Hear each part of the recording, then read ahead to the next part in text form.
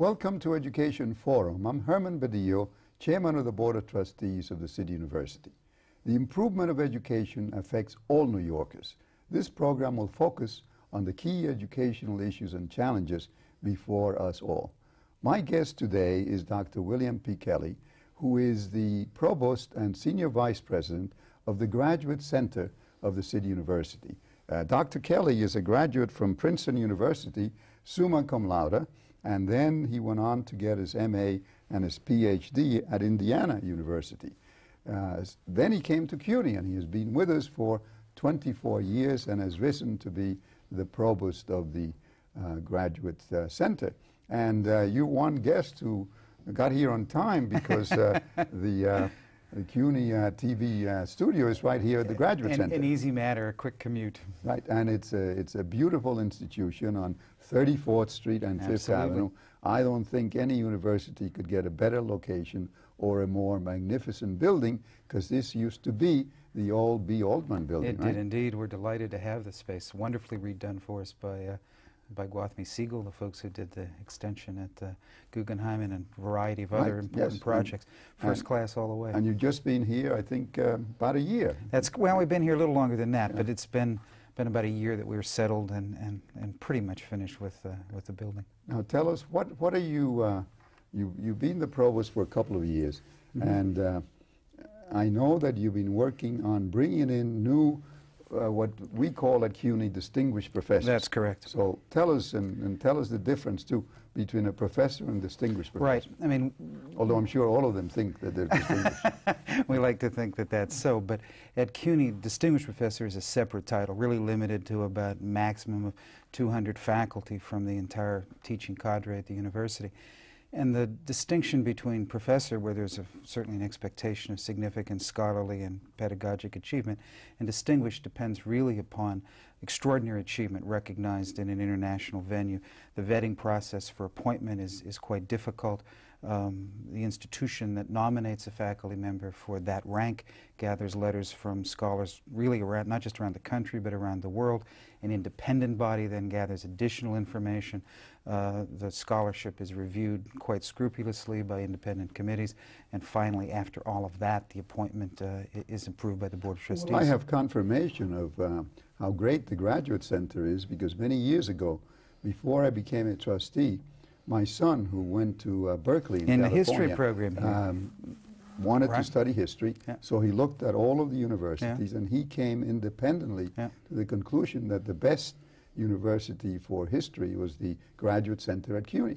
And his professors were Arthur Schlesinger and Richard Wade, who were really distinguished professors. No question. I mean, that generation of scholars that really made a difference in the Graduate Center's reputation, visibility, I'd certainly agree with your son's assessment.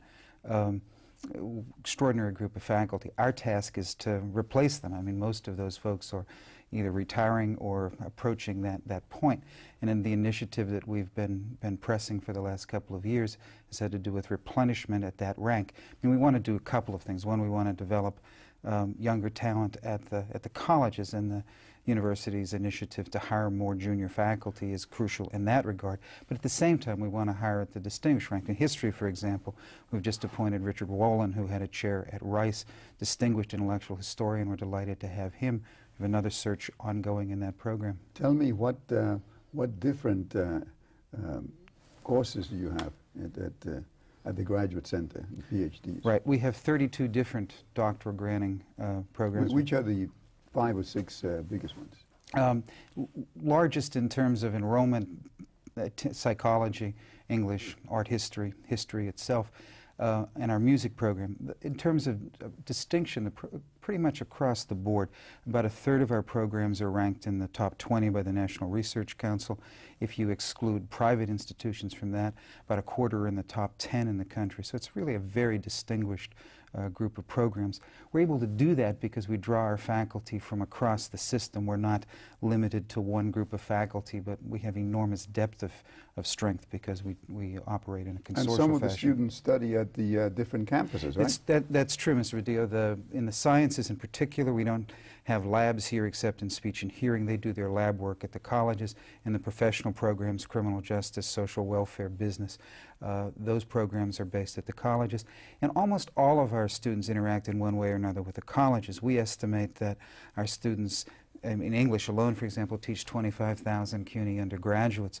Our students work as adjuncts, as graduate fellows, teaching at the colleges. So there's a great deal of exchange and I think productive conversation between the graduate school and the colleges. How do you do in terms of the time it takes for the students to complete their courses? Because as you know, right, one of the criticisms that I've had and the mayor has had about the City University is that it takes too long for the students to graduate from the community colleges and from the senior colleges. That's an extremely important question.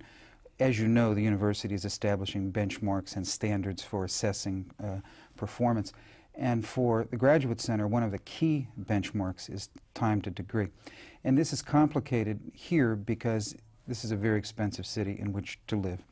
CUNY is disadvantaged in terms of the amount of financial aid that it has available to offer students in this expensive city. We are the only but what is the tuition?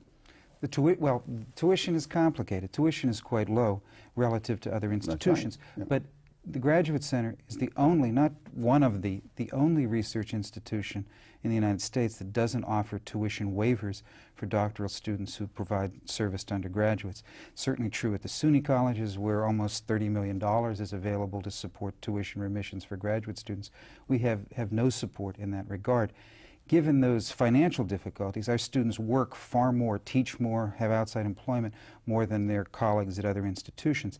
Surprisingly, the time to degree statistics are comparable within disciplines across the country.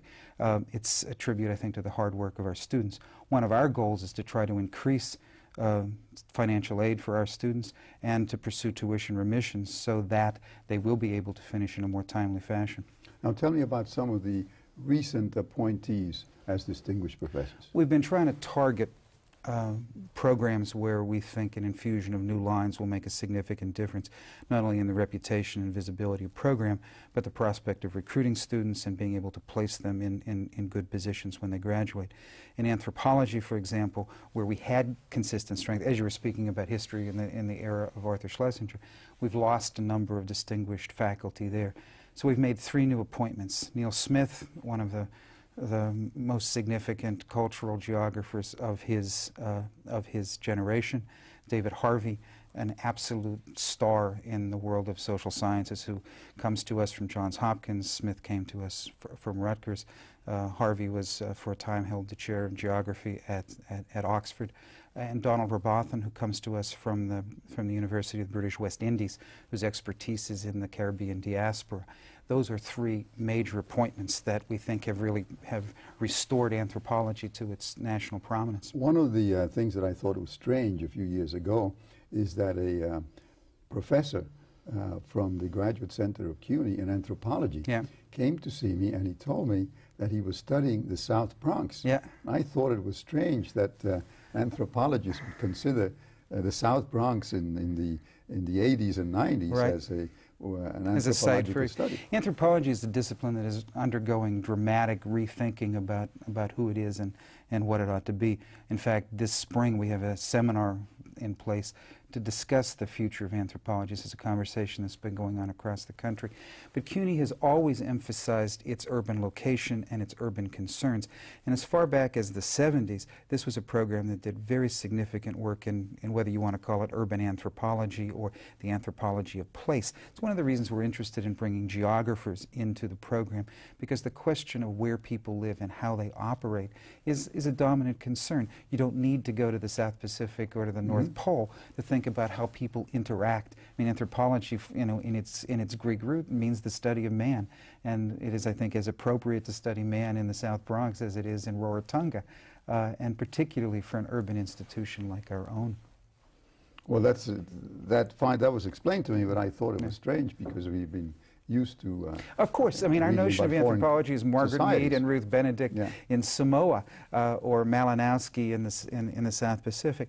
But really, I think one of the concerns of this institution is to be cognizant of where we are and the population we serve. I mean, it's a public institution, and in a variety of our disciplines, an urban emphasis is, I think, both appropriate and established as part of the leadership that the Graduate Center has been able to exercise in the academic community. Okay, now who has been appointed recently? What professors have been? Well, as I said, in anthropology, Harvey Smith and Robotham are major appointments. We've also looked in political science to establish a stronger connection to the United Nations. I mean, we are here on 34th Street, and we've brought Francis Deng, Well, if you can figure out the United Nations, you'll be making a great service. I leave this to the people we're appointing, Mr. Badillo. That's, or even the Congress, if you can study that. As we haven't even former member of Congress, I can tell you. I leave that to your good judgment, but we haven't begun to approach that issue. But at the United Nations, I mean, our sense again is that what are the strengths of CUNY, what kinds of opportunities exist, and the connection with the United Nations seemed very obvious to us. And we've appointed Francis Deng from the Brookings Institute, who is the permanent representative on internally displaced people at the United Nations, a man with an extraordinary career in human rights concerns from the Sudan. Tom Weiss, who comes to us from the Watson Center at Brown University, who again an expert on NGOs and UN connection. He's involved in writing an extremely important series of texts and organizing a project on the intellectual history of the United Nations. The founders of the United Nations are beginning to depart the earth, and Tom's doing a lot of videotaping and interviewing and putting together a series of texts that talk about the intellectual grounding and foundation. Susan Woodward also joins us from the Brookings Institute, one of the world's leading authorities on the Balkans. So we're trying to build areas of strength where we can, in fact, address our urban circumstances, our connection to the United Nations. And this is, as you well know, one of the most polyglot international cities on earth. And I think it's appropriate for us to engage in that area. So we've targeted concern there. Well, as far as I'm concerned, the biggest urban problem that we have in New York City and in cities of this country is education. Yes. And that's why I pushed to get something that we didn't have before at the Graduate Center, and that is a graduate degree, a PhD in education, because as you know, we have apparently a very huge shortage of teachers. Yes, we do. And we also have, we're moving with the new administration in Washington towards a different outlook in education. So I want to discuss that with you after we hear these announcements. Terrific. You don't have to like me. Or you can. You don't have to run with me. You really don't have to run away from me. And we're not all that different. I like good food. Good music. I want a good job. I want my kids to live in a world Where they are safe and loved. And respected for who they are. You don't have to like me, but if you talk to me, You might. We can end prejudice if we talk to each other. Call. Tell us what you'd do. Together we can build one America. We're back today with Dr. William P. Kelly, who is the Provost and Senior Vice President of the Graduate Center at the City University. And we were talking about a PhD in urban education, which I wanted to have because many years ago I taught at Fordham University in the Graduate School of Urban Education. And I couldn't understand all the years that I've been as trustee of CUNY why we didn't have a PhD in education, because the largest percentage of teachers in the school system come from the City University. So finally, the program was approved by the Board of Trustees, and we're now gearing up for it. Tell us about it. And we're very excited about it. Like you, it was always a subject of concern for me, curiosity as well, why the City University didn't have a doctoral program in education. Not only, as you say, because it is an institution that produces the lion's share of teachers within the system, but also because of the research possibilities in education, urban education in particular, that exist. What a laboratory. I mean, with the most extraordinary set of circumstances in the city. And there had been, until recently, I think, a lack of Congress between the two systems. The fact that Chancellor Levy and Chancellor Goldstein are, in fact, reversing that is very positive for us. But one of my concerns in taking the job was to fast-track that project, and we're very grateful for the board's support in having that happen. The program that will begin in September, we're currently taking applications. This September. And I want to be sure that we don't forget to say it. the time to file applications for those who are watching the program is February 15th. That's correct, right. So that doesn't give us much time. It does. It doesn't. But we want to get up and running quickly, perhaps with a small cadre. There's still and if people are vacancies, right? interested, the application process is ongoing, and if people are interested in applying, they should certainly write to the PhD program in urban education here at the CUNY Graduate Center. It's a two-pronged program, as you know. Part of it has to do with examining questions of curriculum, what's taught, how it's taught within urban circumstances, to interrogate the question of the urban.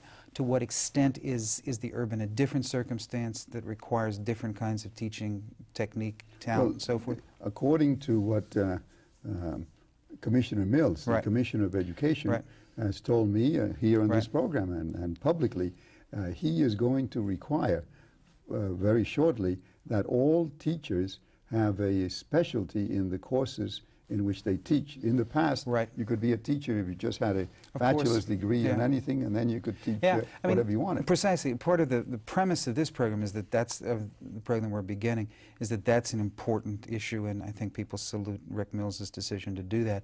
But the other question is, do you need particular skills and talents to do this in an urban circumstance? Yes. And there's a shocking lack of research, Mr. Badillo, on this question. Well, and I that's can what tell we're you trying to do. From the years that I taught at the Graduate School of Education at Fordham, that most of my students said that nobody gave them any practical courses on what was going on in the school system. Yeah, I mean, both from the point of view of curriculum and from the point of view of policy, there is a dearth of solid research in the area. We brought people, the chair of the education school, the dean of education rather, at Berkeley and at Penn, both of whom are wrestling with the same kinds of questions. How do you begin to think about urban education?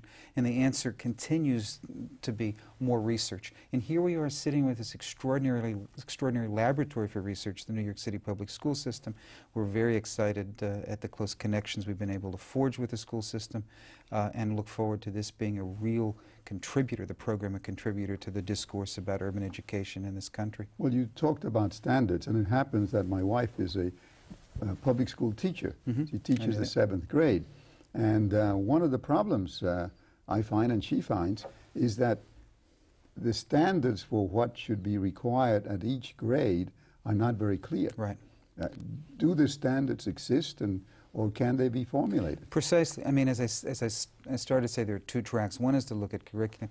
The other is to look at policy matters. And that is an issue that falls squarely under the latter rubric. What ought to be policy? What kinds of standards should be set? What's productive? What's effective? Clarity, clarity, clarity. And I think we largely lack that at the moment. So this is an attempt to contribute to that conversation. But the other problem that we have, and that we, and I certainly have faced at the City University, is that we are living in a period when a large number of leaders in the urban centers do not believe in tests.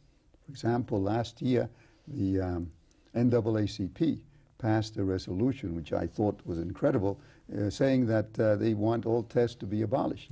So, and there are many leaders who are against the idea of having tests. That's one of the problems I faced when I tried to impose, and was successful in imposing, tests at the City University.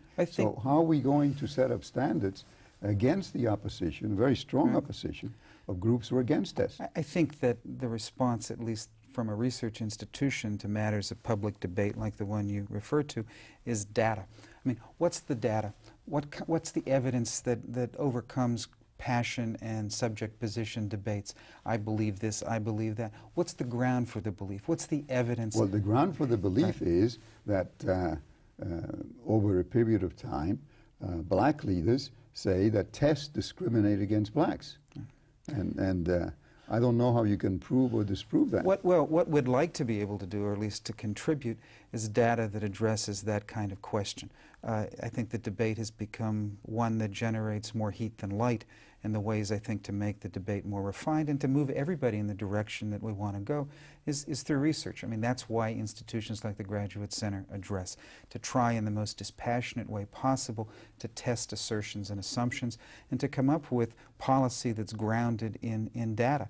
And I think that that's one of the questions that would most benefit from more aggressive examination and less impassioned questions about how this plays out in my community. The other issue, which I believe we are finally coming to an agreement on, is the question of eliminating social promotion. Yeah. And I must say that I have never found any research which justifies social promotion.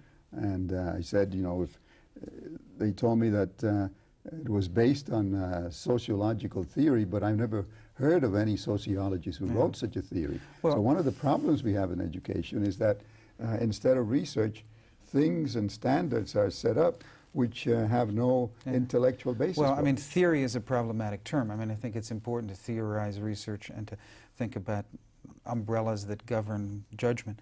But theory that is not grounded in data, not grounded in facts that can be put on the table and debated and discussed, frankly, I think is not terribly productive.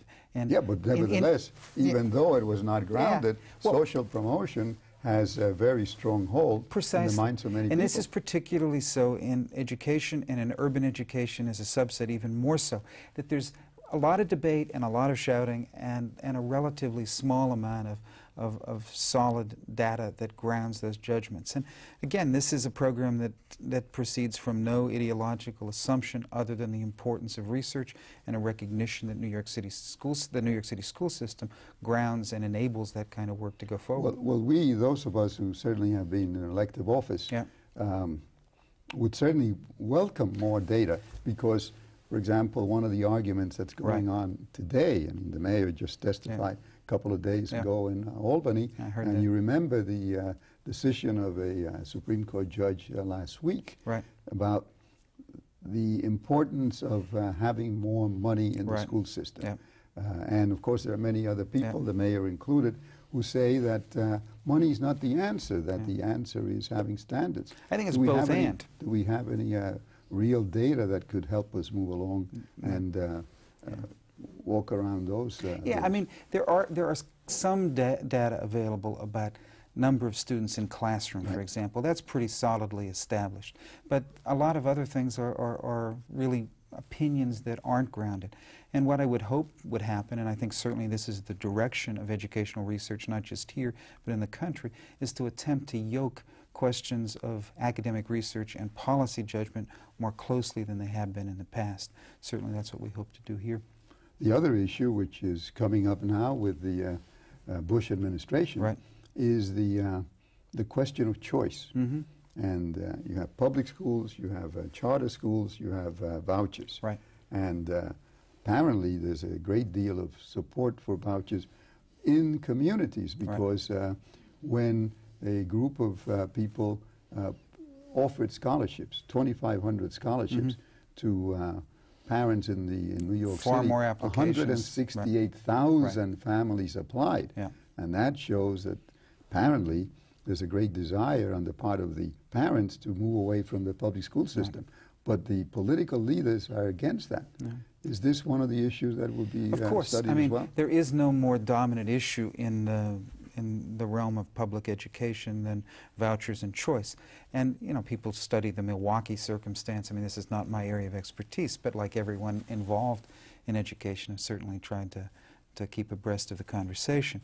And here again, I think one needs to look at the consequences of charter schools, which ones work, which ones don't, what's the experience of choice, how is it played out.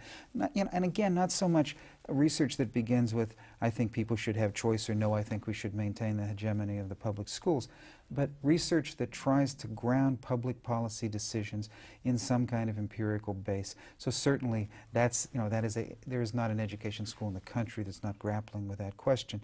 And our point of view is to make certain that the conversation, or to try to make certain that the conversation, at least in New York, takes place with the benefit of some research and grounding that enables public policy folks to make decisions that, you know, to one extent respond to the interests of their constituents, but in an informed fashion, with a sense of evidence, so that we don't inflict on a generation of children a set of ungrounded experiments. I mean, what we really want is to do the very best for our kids, and I think everybody agrees on that point. Well, I can tell you from my experience that you better make sure that the research is absolutely well documented, because from what I've seen, there's absolutely nothing you can do that does not lead to demonstrations and attacks from people who say that you have a secret agenda. I mean, in an area that is as heated as this and attracts so much debate on either side, your research has got to be absolutely solid, and the premises that drive it have to be as free from political basis as it's possible to be. And you know, nothing it doesn't have some kind of ideological cast, but it's important, I think, particularly in these kinds of issues, as you say, that research has to be solid.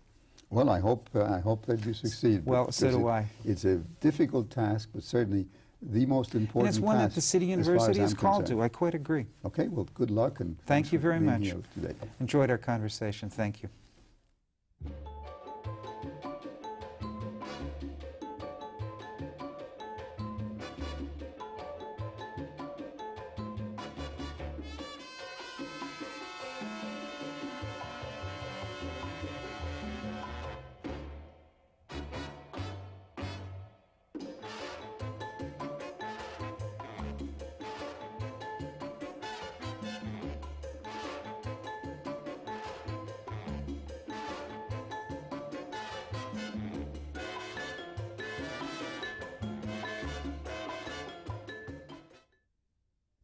You can reach us by email at our website, www.cuny.tv, or write to us at CUNY TV, 365 Fifth Avenue, New York, New York, 10016.